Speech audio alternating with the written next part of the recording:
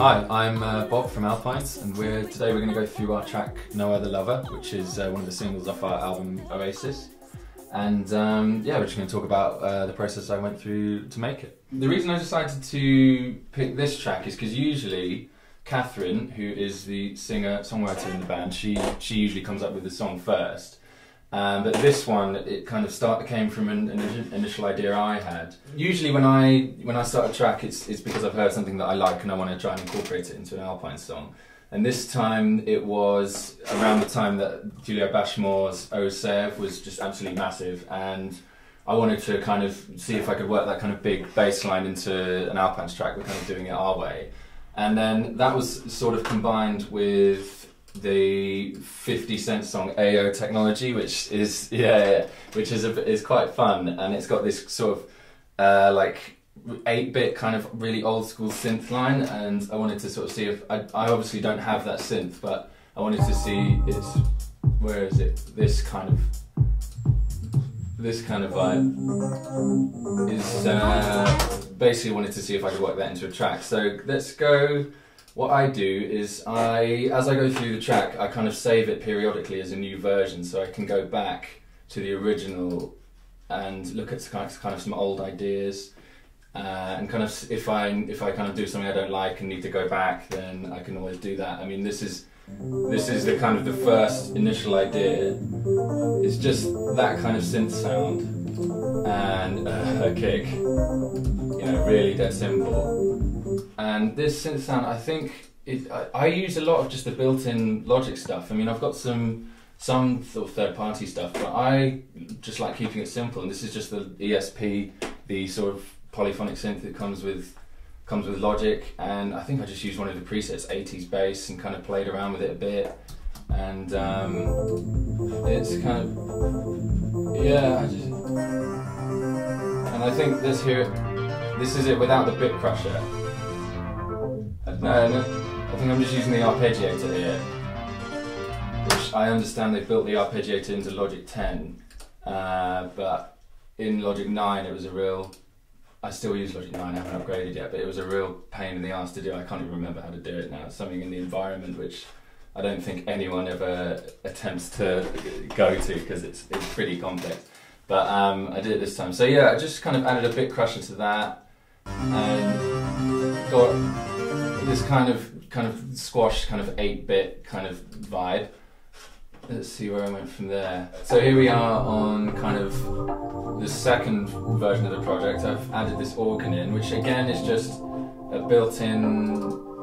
one of the built-in Logic synths, EVB3, which I think I used this for the bass as well on this track. So yeah, it's just kind of got some of the built-in plugins, tremolo, flanger, and you can see I bounced that arpeggiator down to MIDI because obviously it was confusing me, that environment window stuff. And I think, if I remember rightly,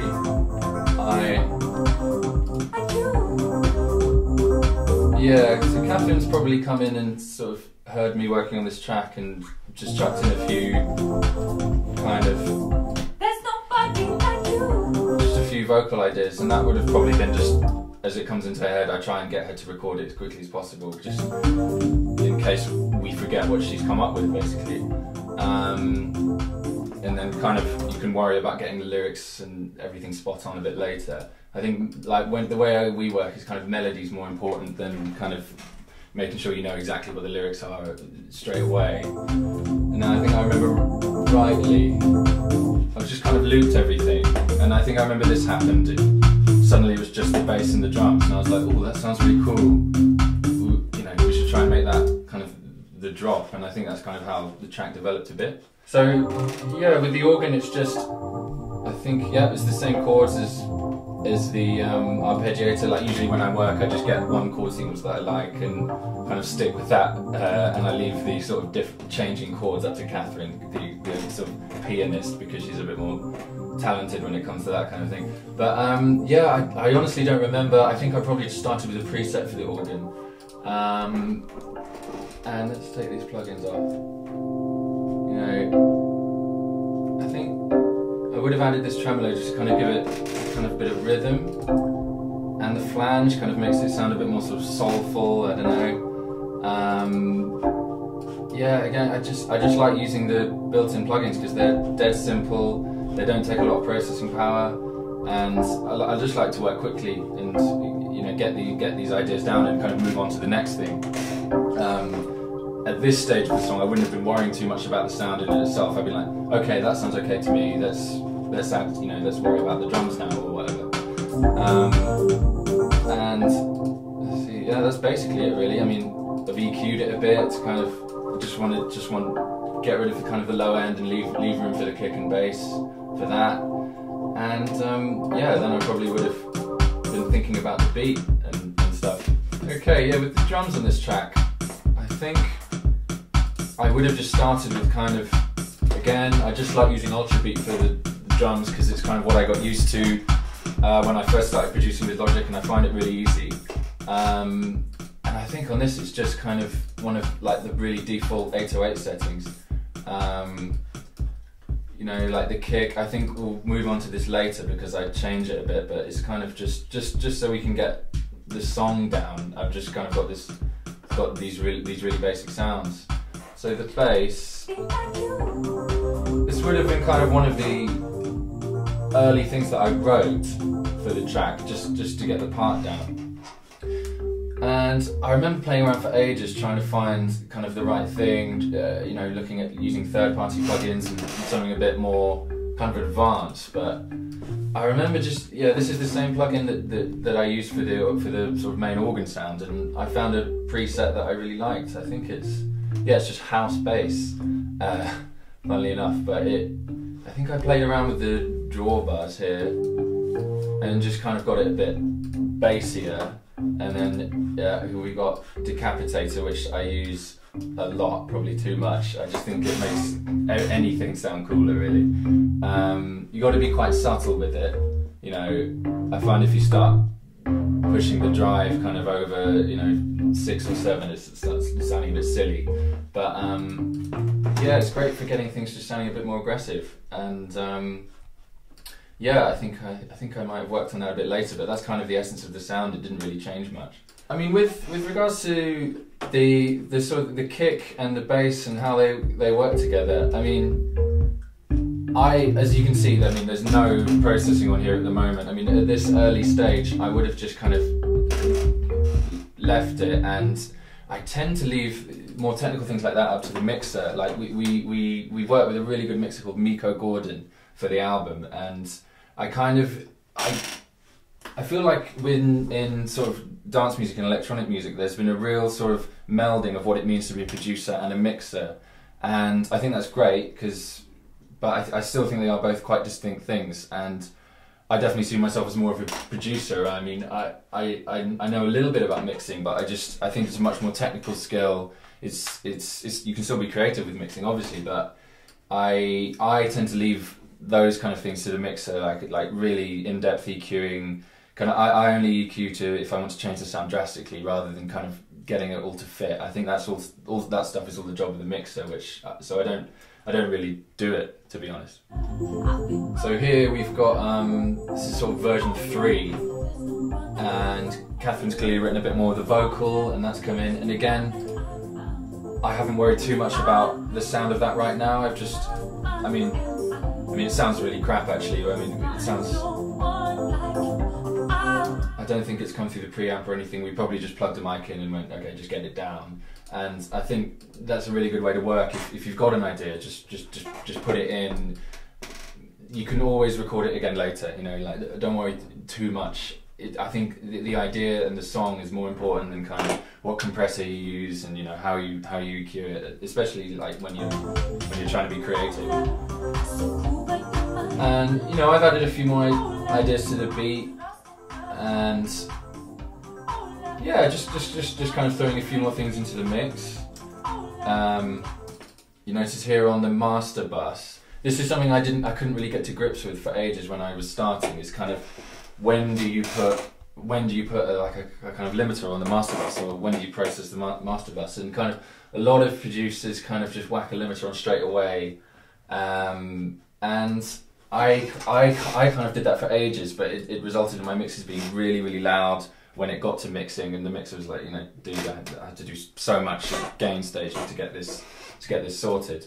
In the end, you know, someone sort of taught me to kind of keep everything a little bit quieter, keep it up sort of about -6 before it goes to the master bus, and try and keep the master at around 0. I mean, I probably didn't manage that on this song. Oh no, it's not clipping. But yeah, I really just a little word about the master bus. I really love these plugins from Sonux. They've got a limiter and this inflator, which I can't really describe what it does. It's kind of, I use it just before the limiter, and it kind of just gives it a bit of just a bit more loudness, and it seems to manage to do it without any expense of the song sounding worse, which sounds almost impossible, but you know, it's great. It's got this effect which it just kind of, I kind of see it as just loudness. You can boost the input here, but this kind of changes the perception of the volume, and it's just a really cool plugin that my mixer showed me, and yeah, I use it all the time alongside the limiter. You know, when I send this off for mixing, I will just save the whole session with all the assets, and kind of when it gets to the mixer, because he uses Logic as well, he can just take everything off the master bus and do his own thing. So the kind of anything I do on the master bus is just for listening purposes. You know, you kind of, when you bounce the demo down and you're listening back to it on another stereo or in the car or whatever, you kind of want it to sound a bit louder than, you know, a bit closer to what it's going to sound like when it's finished, just so you can get excited about the track and kind of, you know, help yourself feel good about what you've done. You know, it's just, that's the only reason I kind of use any sort of mastering plugins on the main output. The other day I organised all my Logic sessions by year, which is very geeky, I know, but it's kind of, it helps no end when you're thinking, oh, what was that track? I can't remember what I saved it under, but if you can just look like by year, and it kind of really helps. Whatever works for you, I think it's best to organise your sessions somehow, and you should always back up your sessions if you can. I've heard some really bad horror stories about people losing data, and you know, my friend's band had lost a laptop in a taxi which had their whole album on it, and they were lucky enough that the taxi driver handed it in, which was brilliant, but they could have lost their whole album, you know, a year's worth of work. So it's just not worth it. So invest in a hard drive or some cloud storage or whatever it is, and back up. Okay, so here I've kind of experimented with adding another kick. I think it's this this Lin kick. A lot of the samples I use just are the ones that come with my MPC, and the MPC comes with a really good, you know, classic sample pack, like, you know, all the famous stuff and some other bits and pieces, and I find that's all I need really. I keep it in a folder here. Not very well organised, but you know, I've got all the kicks, MPC samples, all the MPC samples are in here, and you can see they've got, you know, lots of the old Lin stuff, Roland stuff, which is all really good. And someone gave me these uplifters and downlifters recently, which all really useful. They're all massively over the top, but if you just try and control them a bit, that can be really cool. Yeah. Oh, there was something funny in this version. If you hear that, I do this a lot actually when I come up with a drum idea or something that I want to hear, but I can't think how to do it. I will just get on the mic and kind of sort of beatbox it, which sounds ridiculous, but again, it's just about getting the idea down as quickly as possible. And I didn't end up using that because obviously it sounds terrible. But you know, I just think that's a good way to be creative. Is you don't want to worry too much about the sample straight away. You just, when you've got it in your head, it's important to get it out and get it in the session. Sometimes it will make the track, and like there's a song on the album called Love Blue, which has got me kind of going, and it sounds like something from like a Street Fighter or like a Kung Fu movie, but it's sometimes it just works. Good fun. On this version, I think I added some more drums from my R8, which is, yeah, just these kind of hats.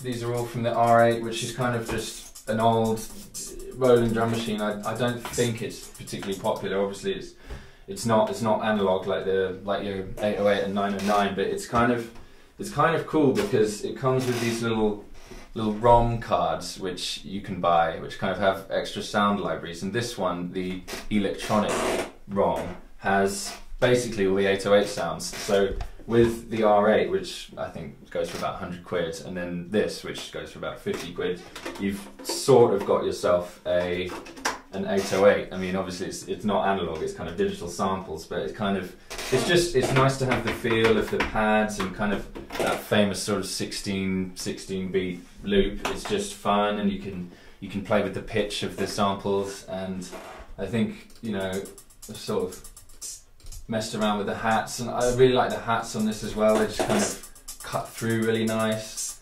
Yeah, it's just kind of a nice little creative tool. I don't use it on every track, but it's nice to have something that you can actually touch and you know, use rather than just clicking a mouse. Yeah, this version we actually finally get to what ends up being the final kick. Which again, it's just one of the kind of presets. Let's have a look at Ultrabeat here. It's just their kind of vintage 08 kit preset, I think, and it's one of the synthesized ones. It's not actually sample. And I might have played around with the envelope a bit, you know, just to keep it nice and tight. And but yeah, to be honest, I think it's probably just pretty simple. I've added this N-verb, which I think is a really cool plugin. It just kind of gives it a bit of kind of, it's obviously a reverb, but it kind of, that's it without it. And it just, I don't know, it just kind of makes it sound a bit more like it's in some dark cavernous club or something, but without being out of control and having like this super long reverb tail. That's all for now. If you want to see the rest of the interview, check out the latest issue of Computer Music. Thanks very much. Download over 30 exclusive plugins. Get hundreds of pro-quality samples and power up your production skills with in-depth tutorials. We break it down for you step by step, and you'll see exactly how it's done in expert video guides and producer masterclass sessions with pro producers.